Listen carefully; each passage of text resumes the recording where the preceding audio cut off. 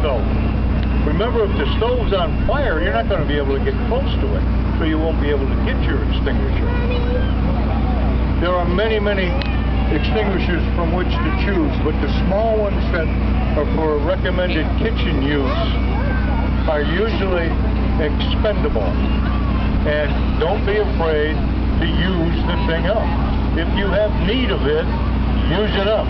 Because once they're spring-loaded, once you open it, you can't save it anymore anyway in those kind of extinguishers. These are professional operated extinguishers here. We can do that. Okay, let's get back to the stove.